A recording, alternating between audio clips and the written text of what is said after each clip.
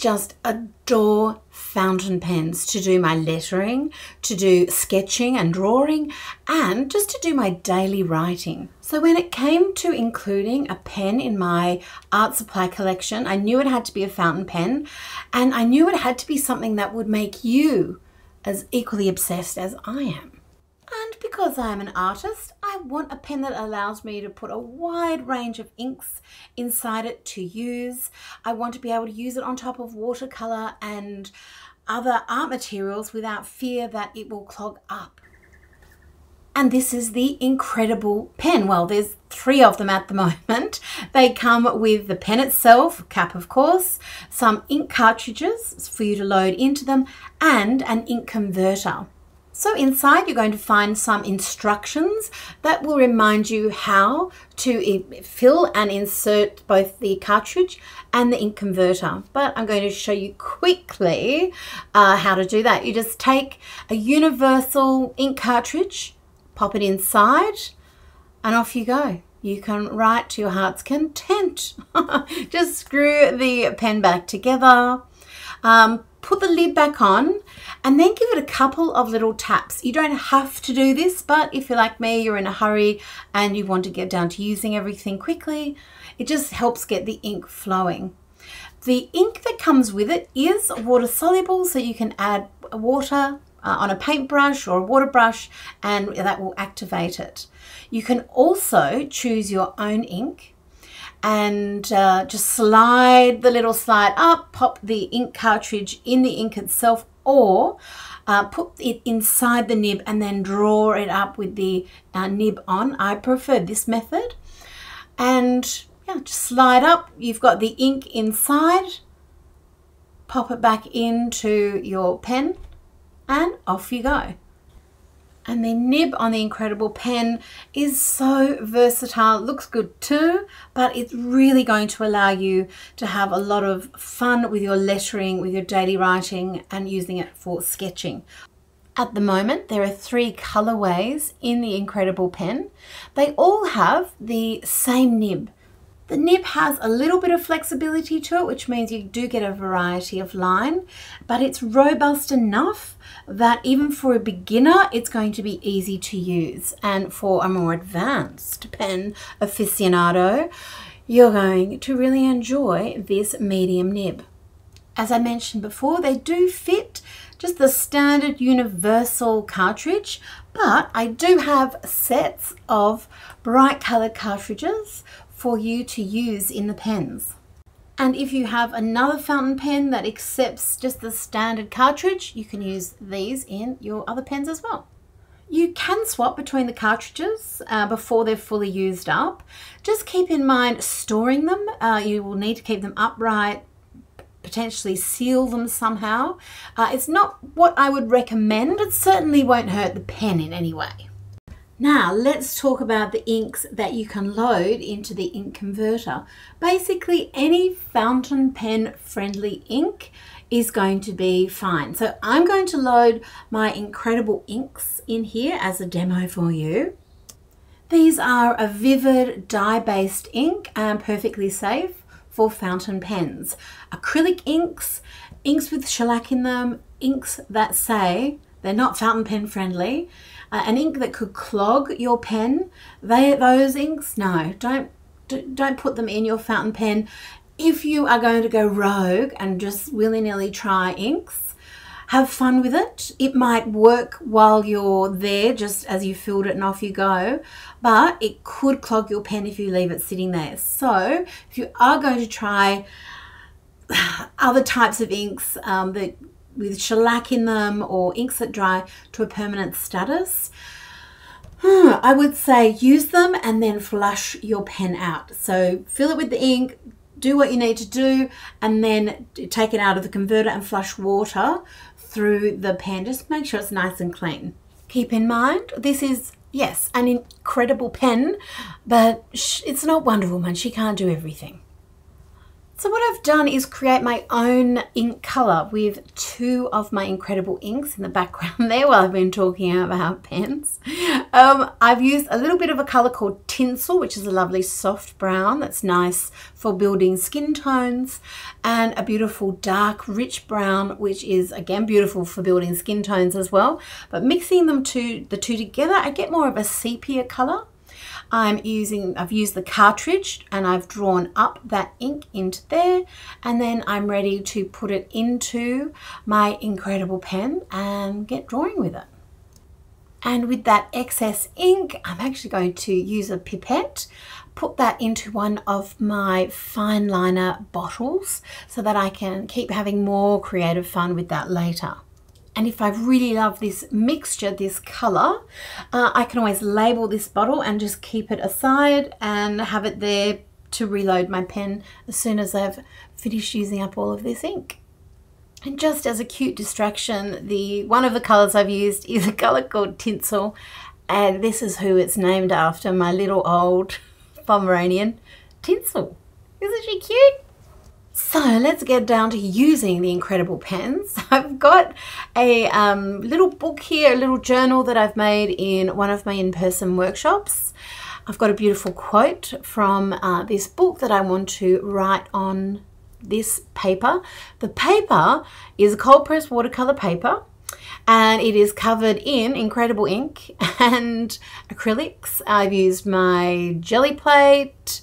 I've used all sorts of different other pens, other sprays, all sorts of different things on here. So it is a true lovely mixed media surface that has a little bit of texture, not the kind of thing that you would ordinarily use a fountain pen on. And fountain pens can be very, very expensive, and they're usually thought of as a delicate instrument, something, yes, it may be mightier than the sword, but physically it might not be all that strong. But that is what makes the INKredible pen a little bit different, is that it's quite good for this. Now, it's not going, can you drag it along on the bitumen on the road? No, that's going to damage it. But in your artwork, as long as everything is dry and not sticky or gooey or tacky, you're going to have a very high chance of success and almost guarantee that you're not going to destroy your pen. But as you can see, I'm happily writing. I've put this in fast forward because watching someone write might not be that fun, especially watching me write. I am certainly no calligrapher, I'm certainly no letterer, but I do like to express myself in the written word by adding quotes and things, especially to my journals. And I like the way that not only how it looks, a fountain pen, but also the way it feels as I'm writing. I think it makes me letter a little better. I also like just doodling with my INKredible pens, and something that I often start a creative session off with is just doodling on pages in my journal that are already existing. Now, because I design art supplies, I have a lot of swatches and art supply tests going on in my journals, and so many of my pages start from that. And on this page I've got I'm testing mermaid markers and INKredible inks, in case you're interested. And I've just put a little bit of the turquoise cartridge with one of the INKredible inks, just with some little scale prints. I'm just doing some little bit of doodling at the top of the page. And over time, all these little bits of doodling just add extra layers, extra little meanings to my pages. Also, it just warms me up, just gets me ready, gets ideas flowing. It lets the creative muse know that I'm situated and that I'm ready to start creating. Here I've got a sketch that I started with some of my magic wands, which are a beautiful pigmented soft coloured pencil. I'm working inside the Jane Davenport watercolour paper journal. And again, I'm just doodling. I had a little bit of a bird shape there. I'm just adding to the bird and letting things softly evolve. What I find really fascinating about art supplies is not just how everything looks different, like all art supplies are different, but the way that I hold them makes me draw differently as well, and I love observing that in myself. Anyway, I'm also adding a little bit of water. I've got a water brush here, one of my Davenport ink brushes. It's the same as the mermaid marker. It's got a beautiful, lovely nylon tip it's like a little tiny brush. You fill it with water, and I've activated that ink just to add a little natural shadow. And now I'm just doodling again, little line pens. And this, I think, is the strength of the INKredible pen, is that it just allows you to do all of these different things with just one pen. So if I'm in the mood for using INKredible pens, which is often, they're the only pens that I use. But what I do have is different inks in multiple pens. So there are 3 different designs, 3 colorways at the moment. But you can add stickers or washi tape or something just to denote what inks you have inside your multiple pens. And the INKredible pens are really, really lovely for sketching. So I'm just going to sit out the front of my studio, and I'm going to sketch the view from there of the beautiful green trees and the rolling hills. Hello. Trying to film yourself sketching? It's so easy.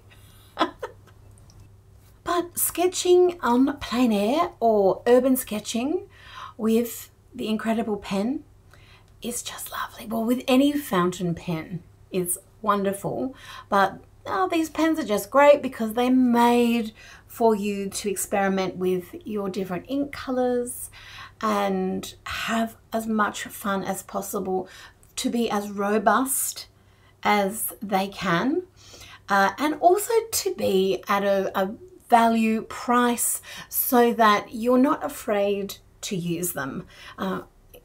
Believe me, fountain pens can be very expensive, very, and worth every penny. But am I going to write on watercolor and draw on top of paint and other things with my fancy Italian fountain pen? No, I'm not. I'm gonna save that for nice, smooth, fountain penly. I'm putting little quotation marks around that paper. Whereas the INKredible pen is an artist's tool. I want you to experiment with it. I want you to play with it and have fun, including it in your artwork, in your art journals.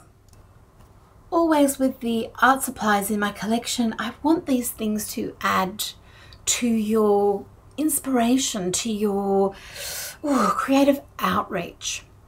Anyway, we're going to take the art journal back inside. I've got my INKredible pens just neatly arranged. I was taking a photo of them.